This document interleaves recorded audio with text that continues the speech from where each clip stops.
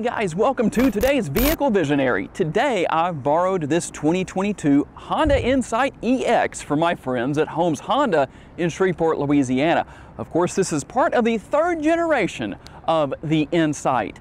And new for 2022, you can expect on the EX and Touring trim level that blind spot monitoring with cross-traffic alert is now standard. This particular model comes with an exterior color of radiant red and an interior of ivory. And of course, the interior is refined and very roomy for the model of car that this is. And for being an EV, it actually has surprisingly solid acceleration. You're not going to have any trouble getting down the road and getting up to highway speed, even when the speeds are a little bit higher. Headlights and taillights are LED. The side view mirrors are heated power side view mirrors, but there is no turn signal indicator built in on the EX trim level. And you will find at all four corners 215/55 R16 tires. That R16, I just gave away the rim size, which is a rather sporty looking rim here on the EX trim level. That means it is a 16-inch wheel. And let's talk a little bit about safety features, because this model comes with Honda Sensing, which includes the following: adaptive cruise control, collision mitigation braking system, lane keeping assist system, and road departure mitigation. And I must admit, while this model comes with all of those safety features, that is one thing we are not going to test in today's video. And I'm curious to know, tell me down in the comments section, what is your daily driver and do you plan to replace it within the next year? And because some of you asked to see the window sticker, well, I guess I can kind of show it to you. It's really gonna be hard to see on the screen right here, but here it is. Just kind of give you as best of a close-up look as I can without too much of a glare. It's a good day to do that, that is for sure. And if you didn't see the price earlier, well, now you can see it. And there is all the information, even though I've given that information. Hello, there I am in the reflection of the window. But for those who request this, well, now you've seen the window sticker. And of course, likely the most important question to be answered here about the Insight. Let's talk a little bit about what's under the hood and what it's going to do for saving gas. The 1.5 liter four-cylinder and that electric motor, 151 horsepower, it's mated to an eCVT, so the electronic continuously variable one-speed transmission. And gas mileage numbers, the most important thing here. So you're looking at 55 miles per gallon city, 49 out on the highway, a combined total according to Honda of 52. And obviously that's going to vary depending on so many different things. How you drive, where you drive, the temperature, I mean, there's so much. Let's not get too technical with that. But I'm always curious to know, for those of you who own this generation of the Insight, tell me what kind of gas mileage you are experiencing. And before I use the remote to open the trunk, and we'll talk a little bit about cargo capacity, let's talk a little bit about the remote. One thing you might not expect on the EX trim level is one of my personal favorite features, that is remote start, as I give you a look on the screen as to what the remote itself looks like. And as far as cargo capacity goes, it's going to range between 14.7 and 15.1 cubic feet. And if you want to maximize your cargo space, a lot of the time we're used to going into the interior of the back seat and looking for a latch to lower those seats.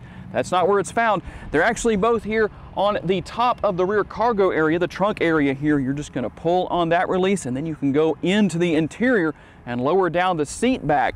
And of course, you've got the cargo cover here, kind of a plastic cover to protect the carpet back here in the rear, depending on what you might haul around. If you have something that's maybe going to potentially get the carpet dirty, well, that insert will help take care of that. The Insight logo, of course, is on that to just kind of give it that little extra touch of added value. But the one thing that I would like to see change here is that there is not a spare tire, there is a tire repair kit. And while the intention of that is to save weight. If I had time and there was enough Insights available at Holmes Honda, I might actually try and get a tire and stick it back here and see what the mileage difference would be in driving whatever mileage I may choose to go, and see, is there really a difference in having the tire repair kit or actually having a spare tire? If any of you actually know the answer to that question, tell me down in the comments what it is. I do find myself with a reasonable amount of legroom, and obviously that's going to vary a little bit depending on the front seat passengers and where they position their seats. But overall, it is roomy back here. Now my head is pretty close to the roof. I'm sitting straight up at 5'10", so well, just think accordingly or plan accordingly depending on your needs and or comfort desires. And as I hit the push button ignition and fire up the Honda Insight, I don't know, does that sound right for 151 horsepower? I'm firing it up. That's almost like saying I'm firing up my 3,000 horsepower race car. Yeah, there's a difference there. Anyway, let's talk a little bit about what you'll find here. Great technology, all of the features you would expect. You have the steering wheel mounted controls, of course, what would appear to be shifter paddles, that's actually for controlling the regenerative braking, and so you're not going to be changing gears, obviously, since you have that single speed CVT. But a lot of great information here on the dashboard. Really a nice modern look, but not too much. It doesn't look cluttered in my opinion. I think Honda's done a very good job in how they've laid that out. Here's an interesting thing that we learned with the Honda Ridgeline, Honda's truck, that a lot of people like to say isn't really a truck, but it's right here. It's the knob for controlling the radio volume and turning the radio on and off. That was one thing that owners wanted to see return for 2021 with the Ridgeline, and of course you're going to already have that here in the Insight. So for those of you who like to turn that knob and push it on and off, well, there you go. And you do have the rear view camera with multiple views. Everything's just so easy to use here. Now you do have single zone climate control, but an interior of this size, I don't think that's an issue. And while we didn't see connectivity in the back seat, we do see connectivity here via a couple of USB ports and a 12-volt power outlet. The push button shifter, again, mixed results or mixed opinions on what people think about that. Some people like it, some people don't. Tell me down in the comments what your view is. And you do have multiple driving modes. Of course, you can go into drive, but then you have Econ, you have Sport, and you can push that button to be in EV mode, which will work as long as that electric motor has the charge capacity to do so. Now, one thing that I think is pretty interesting here, you don't have any armrests, but I think they would almost be in the way if you did of the console right here. But you can use this lid that you can slide back and forth as the armrest for the driver and passenger. And there actually is a lot of space in here. You have a total of 3 cup holders, and you can move the 2 cup holders on the top out of the way for that larger cup holder underneath, so that when you have your really large big gulp or whatever it is, well, you can take advantage of that. But here's something that's interesting. If those top cup holders are in the way, well, all you have to do is take them out, and then you have even more space. One thing I wanted to do is show the turning radius on this Insight. So I've turned the wheel all the way to the left, and hopefully where we are on these parking spaces will give you a pretty good idea of how good the turning radius is. Hope I don't make anybody dizzy in the video, but as you can see, it does have an excellent turning radius to fit in and around in tight spaces. And as we start our test drive, I'm in Econ mode, but I'm curious to see what the differences in acceleration are between the modes and if I can even tell. So we're gonna slow back down here. I'm gonna go into sport mode. Let's see here. You know, I can actually tell a noticeable difference between sport mode and Econ mode. So obviously, if you're looking for a little bit of extra acceleration, maybe you need to pass a slower moving car on a 2-lane road or something along those lines, well, there is how you do it, or at least the best way to do it. And as we get out onto the road here, obviously acceleration, well, not really a problem. I'm up to highway speed right now, the speed limit being, as you can probably see on the screen right there, 50 miles an hour, so it didn't really take any time at all to get there. And I don't even think I was at half throttle, so I didn't have the gas pedal pushed all the way down to the floor. What about ride quality?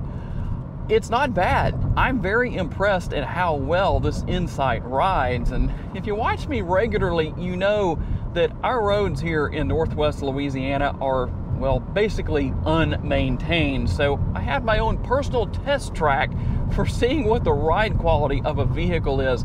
And even though you do get some road noise, it's not bad. I don't have any, the air conditioner's not up very high, the music's not playing, nothing like that, not someone to talk to or anything like that. So I'm gonna hear a little bit more than I might otherwise.